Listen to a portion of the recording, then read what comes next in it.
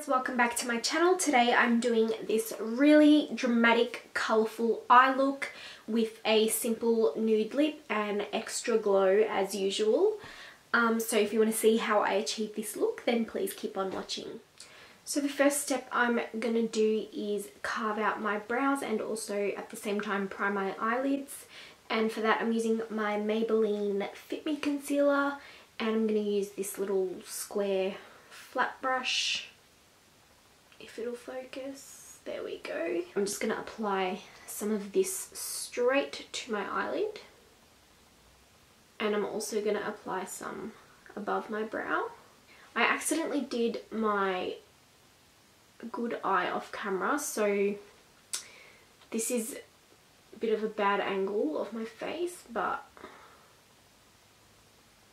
it's going to have to do. Does anyone else have a good side? Like for me, that's my good side. That's like my good angle. And this is like my bad angle. I don't know, my nose just looks weird and stuff.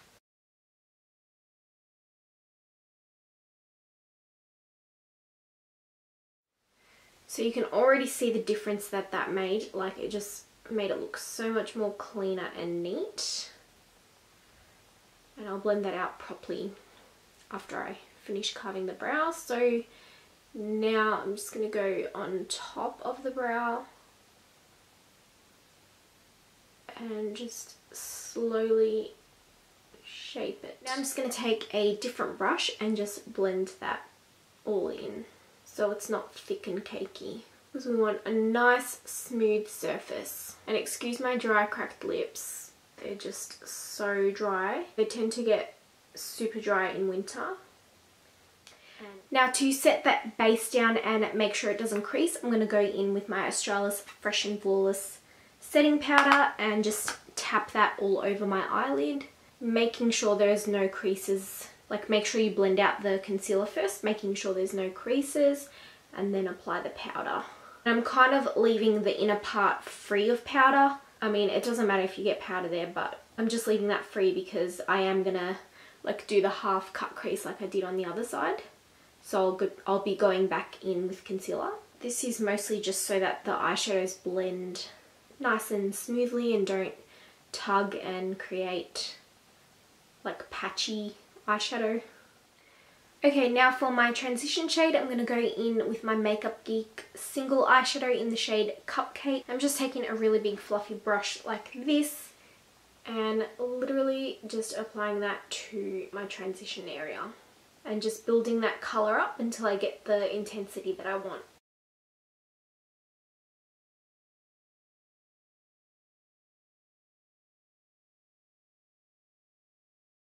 For the next shade, I'm going in with my Urban Decay Electric palette, and I'm taking the shade Savage, which is this bright pink colour. And this is going to act as another transition shade, but to make it more pink and more intensified.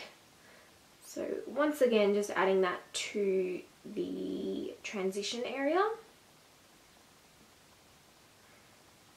Add it to the outer V as well.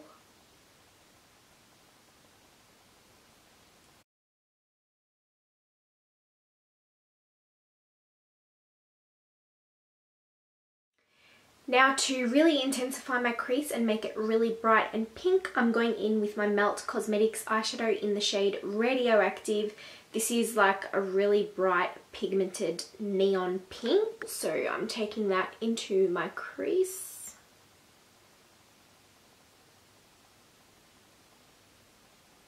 And you can see that that shade is much more neon than the one in the Urban Decay Electric palette.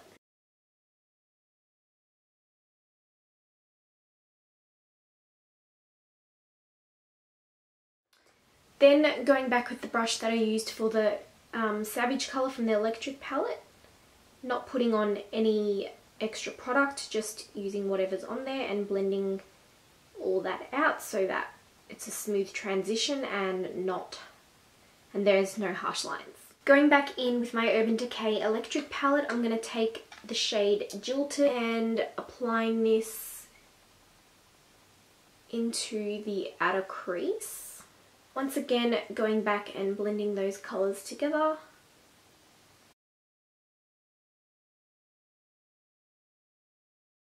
And now I'm going to take the shade Urban from the same palette, which is a darker purple than Jilted. It's more cool tone, more of a blue purple. And I'm going to once again apply this to the outer corner.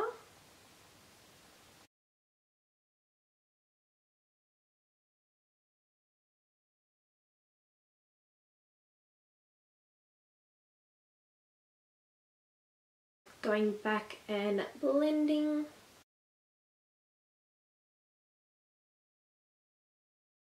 Now I'm going into another MakeupGeek single eyeshadow in the shade Vanilla Bean. And I'm just going to apply this to my brow bone as a highlight because I wanted a matte highlight.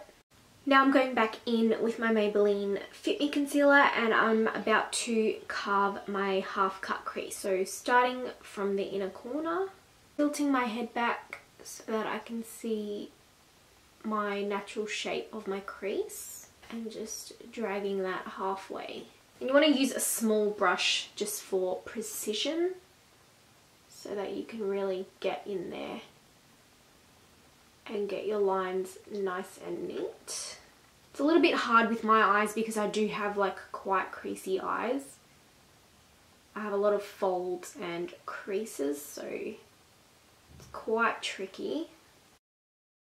Now I'm going in with the shade Gonzo from the Electric palette, and I'm just going to pack this onto my brush and tap it onto the area where I added all that concealer to cut the crease. Now this will look a little crazy at first until I get it like perfect, because it tends to look patchy at first. When I was creating this look, I was like, shit, it's not going to work out, it's going all patchy, it looks shit, but it all worked out in the end. Okay, so as you can see, it's looking quite shit and patchy at the moment, but don't worry, if you have some sort of blue pigment, like a shimmery pigment that you can use over the top of that, it'll work perfectly. Today I'm using my NYX pearl pigment in Space Pearl, and it's just going to even it out, add some shimmer and just look much better. And I'm going to apply that all over the blue that I just applied. Now as you can see, those two shades aren't really blending nicely, so I'm going to go in with Chaos from the Urban Decay Electric palette once again. And I'm going to take that on my brush and pack that into my outer corner. And it'll also add some depth and darkness to the eyes. Now going back into the Urban shade and just packing it on like so. Okay, now I'm going to take this tape off and we're going to see the nice sharp line that we've created. So it's nice and straight and sharp, and as you can see there's heaps of fallout because we've used bright colours. So I'm just going to take a makeup wipe and wipe that mess away. Now I'm going in with some Ingot gel liner in the number 77, which is just a really black shade. And I'm just going to apply this on my lash line. I'm not creating a wing. I don't want a wing. I just want something to sit the lashes on. So I'm just going to line the lash line. Now I'm going to add some mascara and falsies off camera just to save time. The eyelashes that I'm using are these ones from eBay. I will leave them linked down below because I'm not sure of the name of the seller. And for mascara, I'm just using my Max Factor Masterpiece Glamour Extensions mascara. Mascaras don't really work for me, so I just use whatever I've got, and this is what I've got handy right now. So I'm going to do that off camera and I'll be right back. So moving on to the face, I'm taking my Smashbox Photo Finish Primer and applying this all over my face. I want a nice smooth canvas for when I apply my foundation because I am going to be applying a full coverage foundation because I really wanted to go all out today with full glam.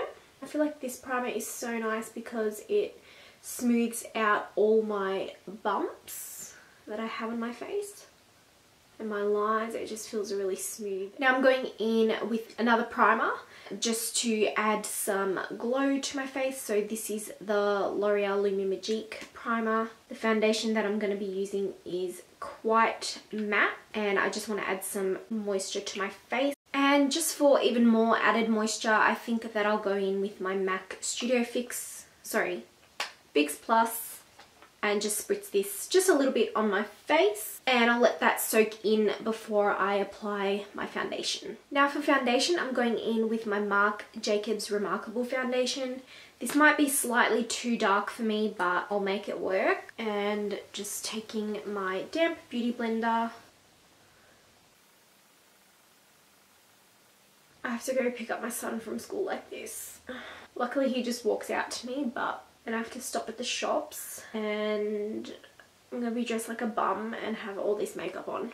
My life story. Okay, I think I've blended that to perfection. Okay, now I'm gonna go in with some concealer to brighten my face, especially my under eyes because they're so dark. I was up so late last night with heartburn, like 2 in the morning maybe. It was so bad. So I'm gonna apply some of this, and this will also lighten up the foundation as well. And once again, just blending that out with my beauty blender.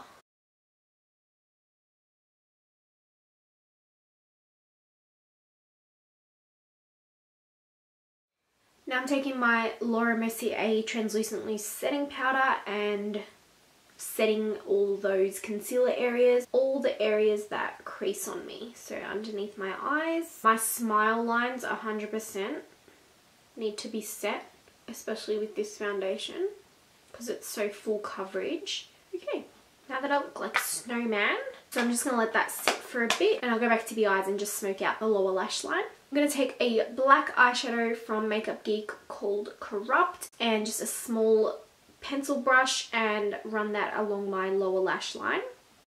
So it's looking pretty crazy and harsh right now, but I'm also going to go in with Savage from the Urban Decay Electric palette and also run that underneath the lash line. The only thing left is to highlight the inner corner, and I want my highlight to be really, really intense on the inner corner. So I'm going to go in with another pigment by NYX, and this is White Pearl, and I'm just going to go to town and highlight the shit out of my inner corner.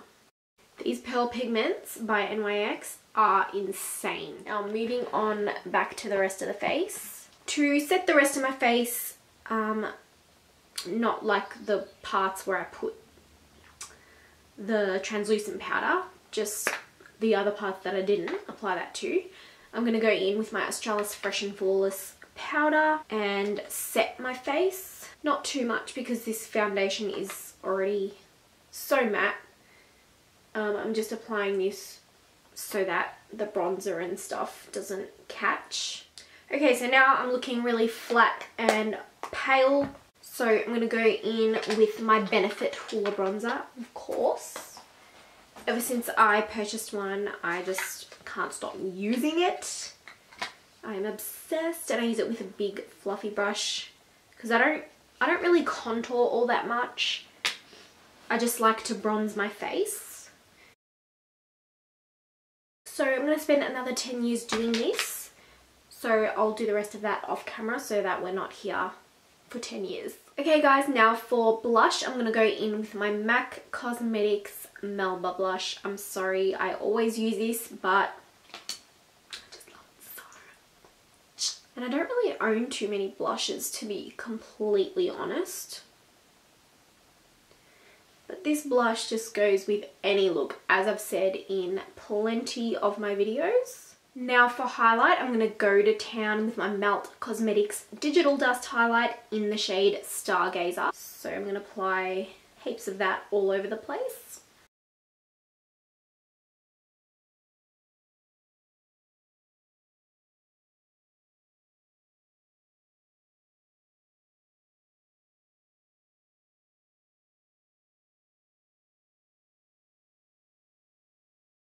Now for the lips, I want to keep the lips really simple and neutral and not too bright and out there because my eyes are like, whoa, they're so bright and dramatic. So I'm going to go in with my Melt Cosmetics nude lipstick. This is just a matte, really nude lipstick. And I'm just going to apply that. And I might apply a gloss over the top of it because my lips are quite dry. I like the way it looks matte though. I might just leave it matte. And now I'm going to apply a lot of highlight on my lips just to give them more dimension and make them look really like zhuzh and plump.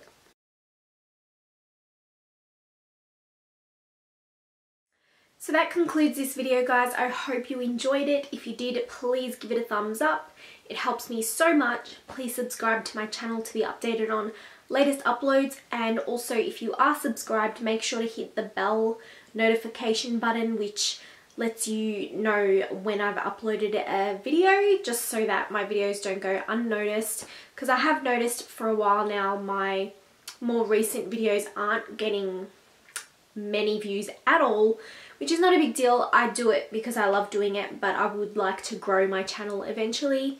But yeah, back when I first started, I was getting like, if you look at my most popular video, it's like 56,000 views or something like that. And it's kind of disheartening to see, but I am going to keep going just purely because I love makeup and I love filming. I love the creative process. It just gives me life. So yeah, I hope you kind of like these talk through videos. I mean, I haven't done one in a while. Most of my recent videos are voiceovers, so I thought that I would have a little chit chat with you while I get ready. I mean, it wasn't much of a chit chat, I was just explaining what I was doing to use on camera instead of a voiceover. So I hope you like that. If you do, give it a thumbs up. Please let me know. Leave me comments. I love to reply to you guys. I love to interact and speak with yous. Leave me video suggestions down below. Follow me on all my other social media, which is also linked down below. All info is down below anyways. So yeah, I will see you guys in my next video. Bye.